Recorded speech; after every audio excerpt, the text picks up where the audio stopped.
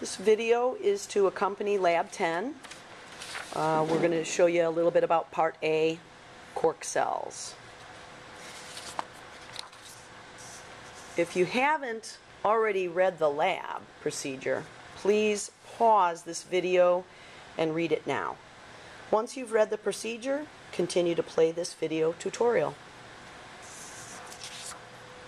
Okay, to make the cork cell, you're going to come up to the front of the room. There's going to be a dish of cork shavings.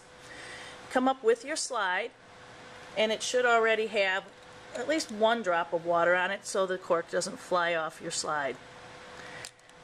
Stick your finger into the cork shavings and pick up a few. Then sprinkle them into your drop of water, walk back to your desk, and add a little bit more water, maybe 2-3 more drops. You got to have enough water, otherwise when you try to focus, you will not be able to focus. Take your cover slip, angle it at a 45-degree angle, and gently lower it down. Now if you see that you have a big air pocket, zoom in on that. Okay, I have to pick it up. If you have a big air pocket, like on the right side of the slide, you can just add some more water to the edge of your slide, and it'll go right under. You don't want to have a big air pocket like that. So now the air pocket is gone. And then you want to look at the smallest piece possible under your microscope slide.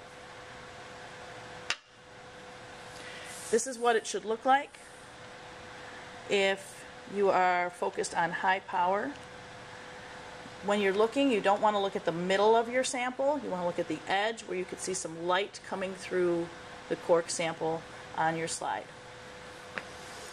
Each one of these units that you see is one cork cell, and really you're only seeing the cell wall. There's nothing else that remains of the cell because it dried out. Enjoy.